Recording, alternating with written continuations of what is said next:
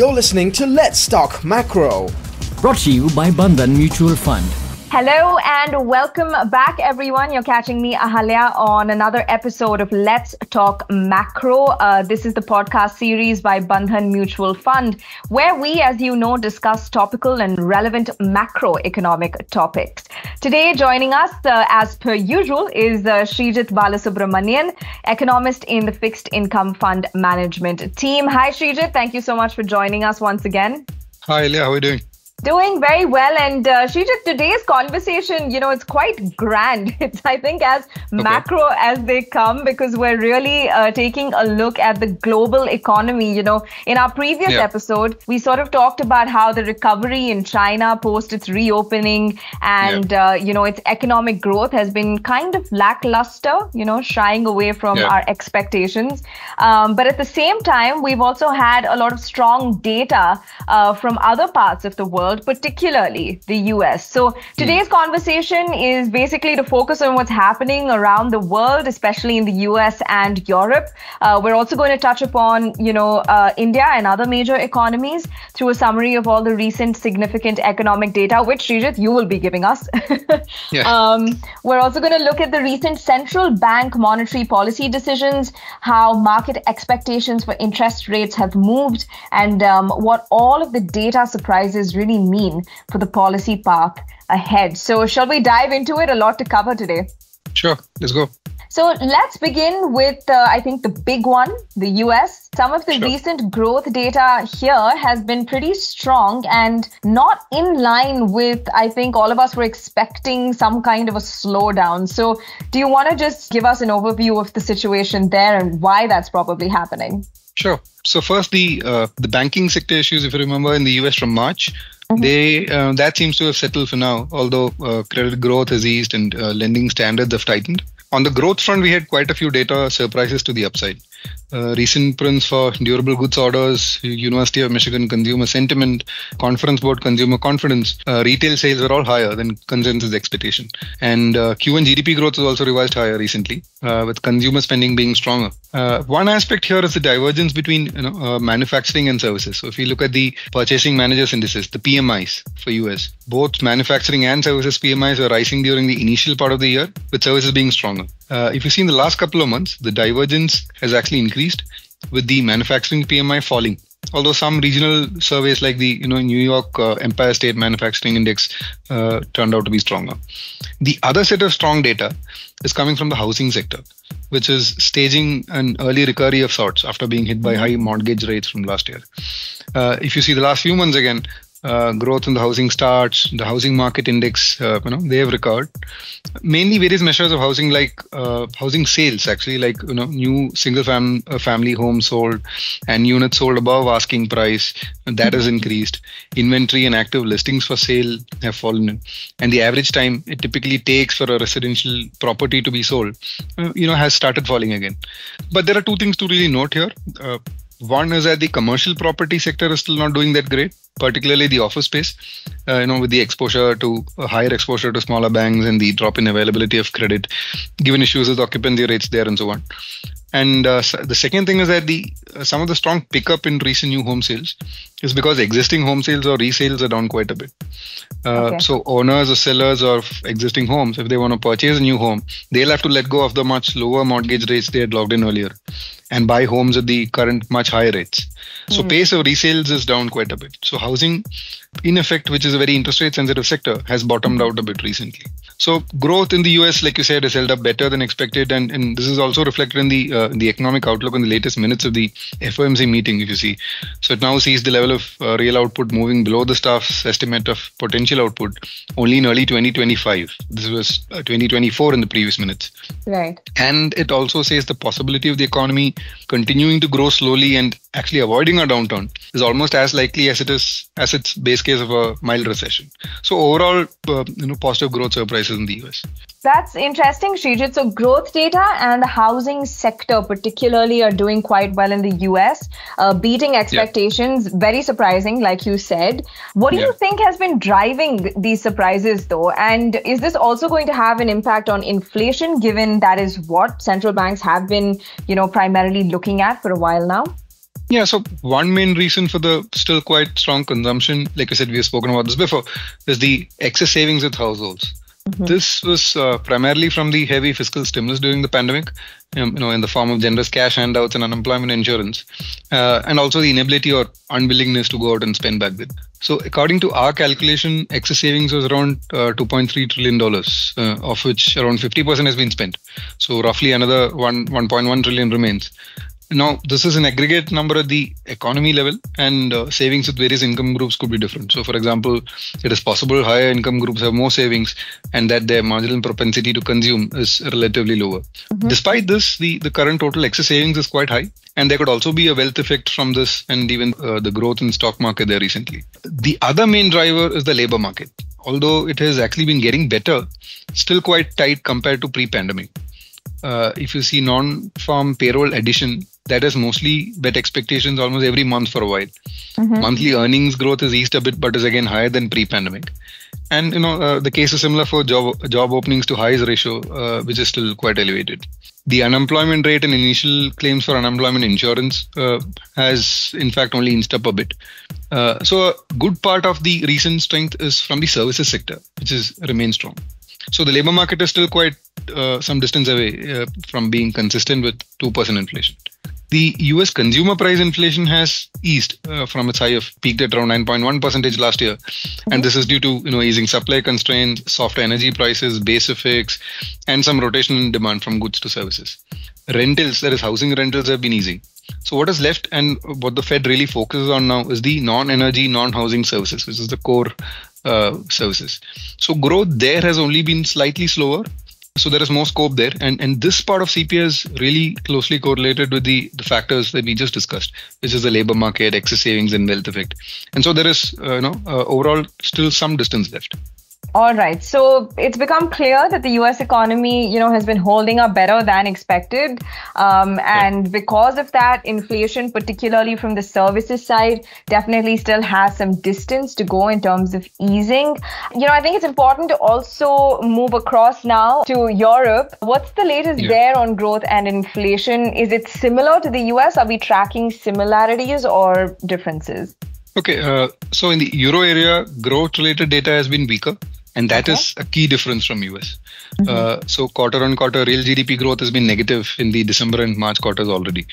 Manufacturing PMI has been falling and is much weaker than it is for the US. Industrial production, economic sentiment, and retail sales have been weaker than expected. Now, this is particularly so for Germany, which is manufacturing oriented. And so the data there like PMIs and factory orders have been weaker. For households, consumer confidence remains weak. Retail sales volume is falling, even at the headline level and across categories, and house prices have been easing. So growth is clearly showing weakness there. However, the labor market is tight even there. Unemployment rate is lower than pre-pandemic and at a historical low. Job vacancy rate is higher. Wages and salaries continue to move higher at a good pace, and negotiated wage growth has been strong. A good part of the strength is in the construction and services sector again, as manufacturing is weak. On inflation in the euro area, apart from the supply constraints, energy played a major role, but this has been coming off quite well. Food inflation, which is another major driver, has started to come off. And more broadly, prices of goods have been coming off, but excluding energy, a good part of it is only durables, and services inflation, just like in the US, continues to remain strong.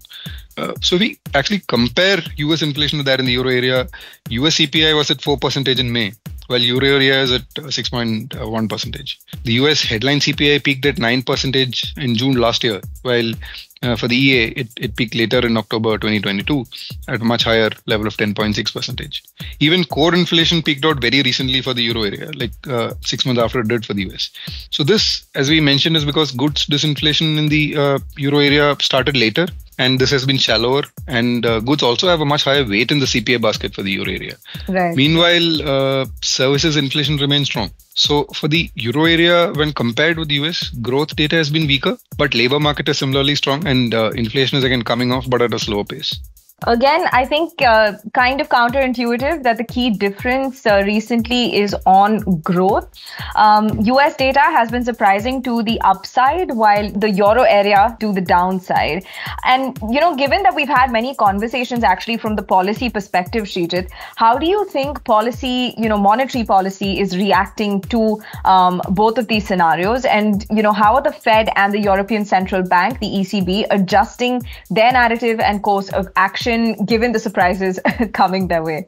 The Fed has acknowledged strong domestic growth, the strong labor market, and the slow progress in core services disinflation, but also the likely impact of credit tightening from the banking sector issues in March. So if you look at the FOMC statement, or if you look at what the FOMC did, in March, FOMC hiked rates by 25 basis points.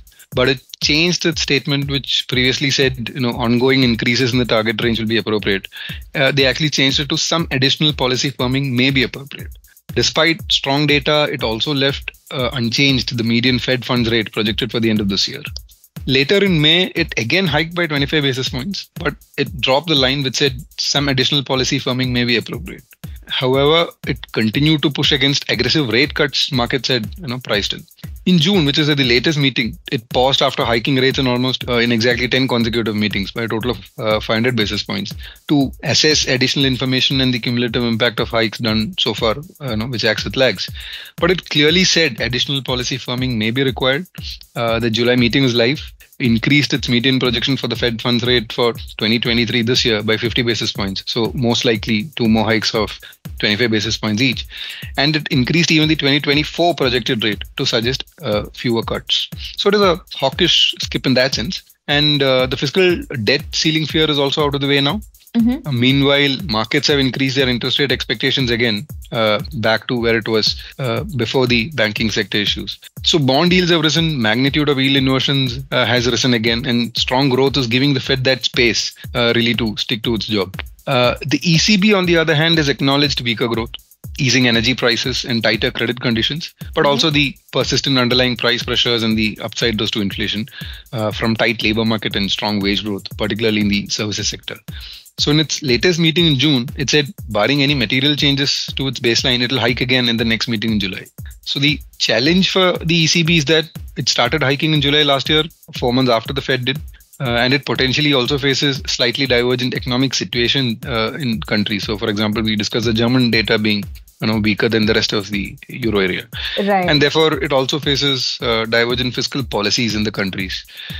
However, it's very likely that overall it is the last phase of rate hikes in the cycle for the Fed and the ECB after a historic pace and magnitude. But it is weaker growth that really differentiates Europe.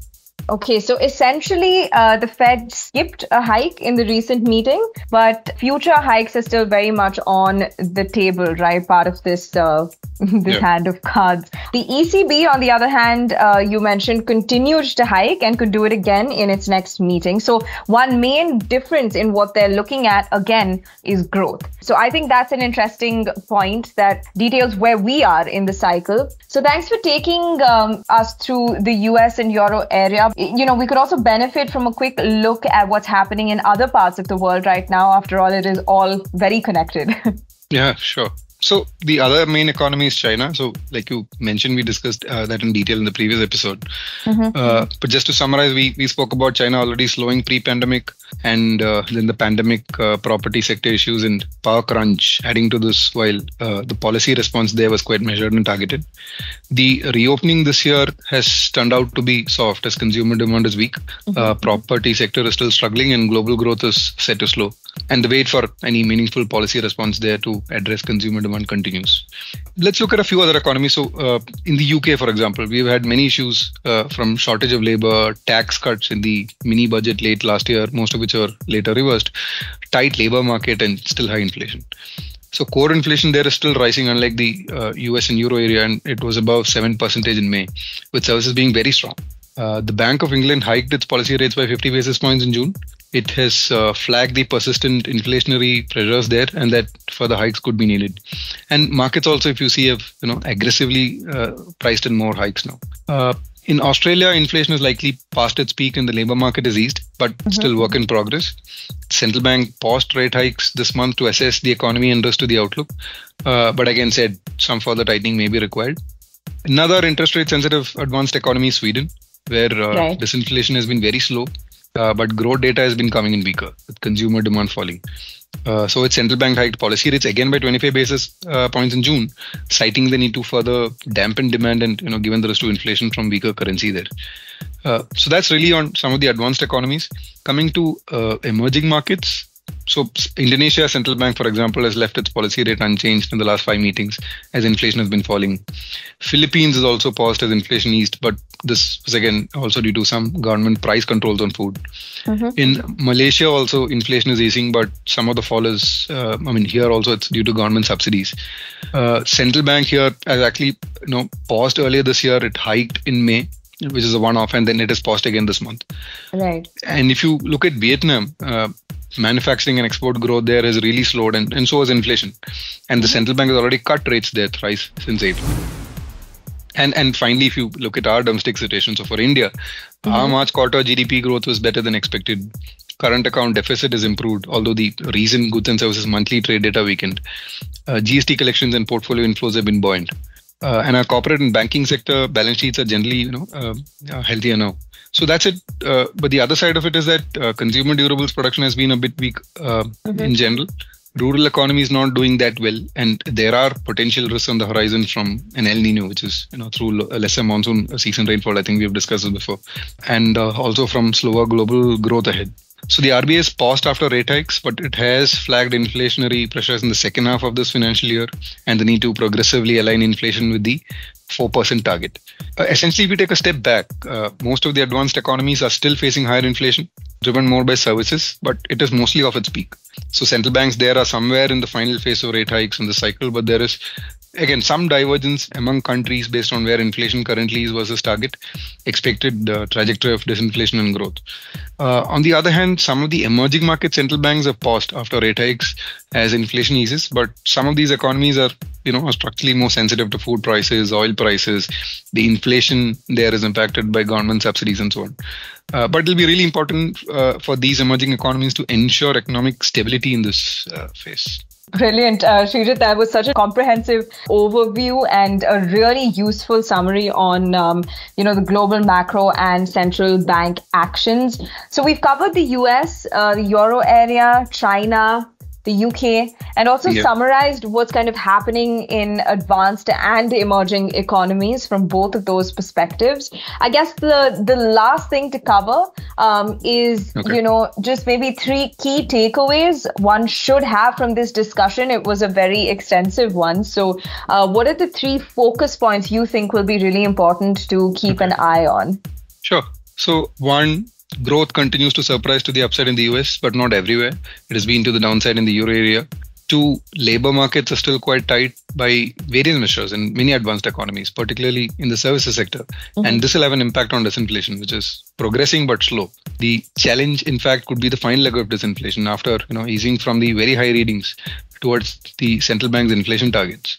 3, monetary policy has responded aggressively, and central banks are likely in the last leg of hikes in the cycle as they also evaluate the lagged impact of hikes.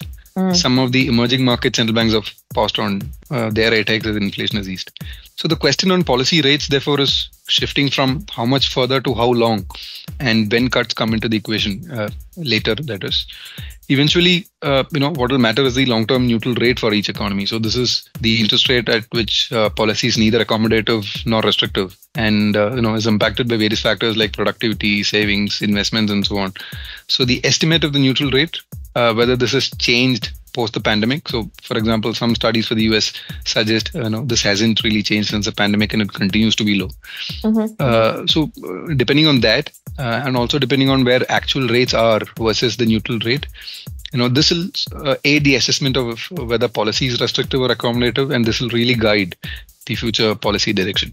Okay. All right. Thank you so much, Sreejith. I think those are, 3 good takeaways for us to keep an eye out for. And it's not easy to really capture all that's happening in the global economy because, I mean, like we always say, so many moving parts. Thank you to all of our listeners as well for tuning in. I hope, you've been able to take something of value out of this podcast. We will be back with another episode of Let's Talk Macro. But in the meantime, just soak up all of the insights from this episode. Bye. Thank you. Mutual fund investments are subject to market risks. Read all scheme-related documents carefully.